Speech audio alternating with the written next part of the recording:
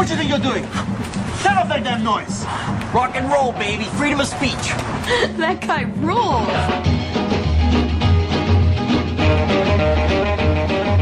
I can't believe we made it. We graduated high school. How totally amazing. I can't help but feel I had some small part in how you turned out.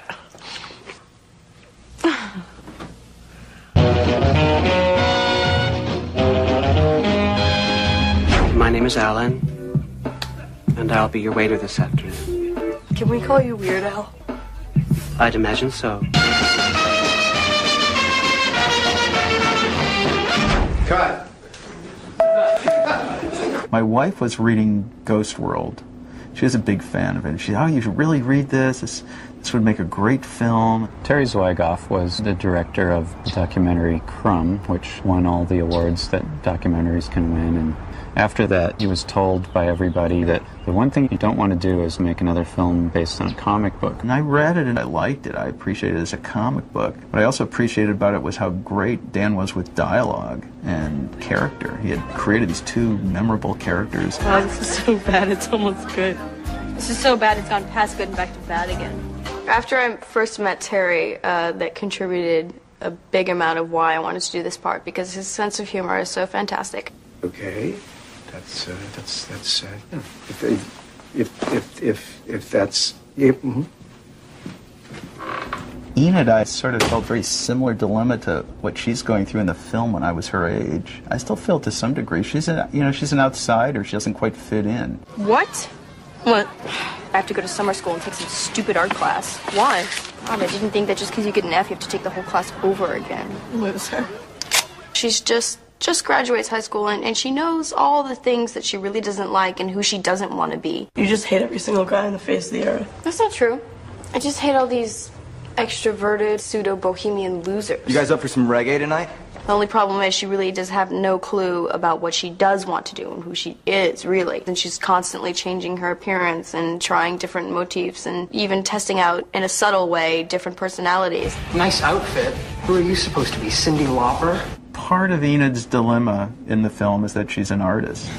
She may not know it yet, but she keeps a sketchbook, sort of a crude diary that she keeps, and she's very observant, and she's very sensitive and very smart and funny, and of course it's completely unappreciated by her art teacher, played by Ileana Douglas.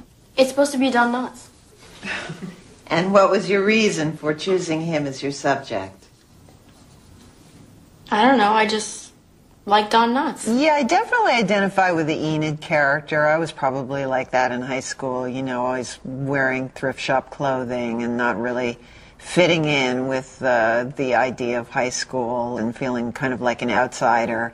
And then she drifts more towards adults because she's already a little grown up and a little sophisticated. We have to get together this summer.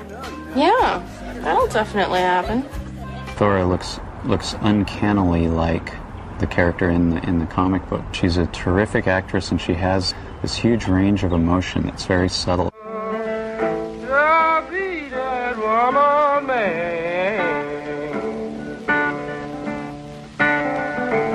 Thora and I have supposed to, known each other for like 10 years. It was kind of difficult at first to create that from nothing, because I'd never met her before.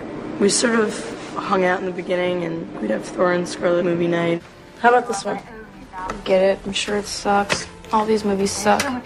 Go out for food and just hang out to get, comfortable with each other. They have strange rituals, I guess you could call them. Rebecca and Enid are always finding some interesting person to follow and exploit and embarrass.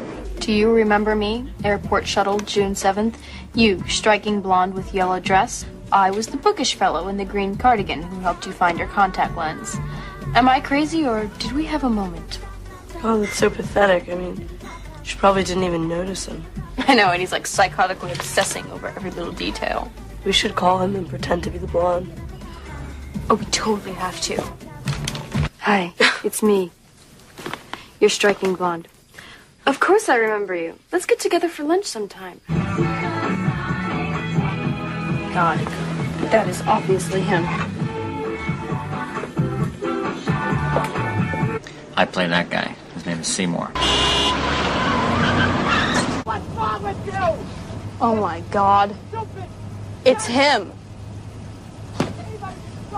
He's insane. We should follow him home. Do you have any other old records besides these? Seymour does. Who does? Oh, him. He's the man with the records.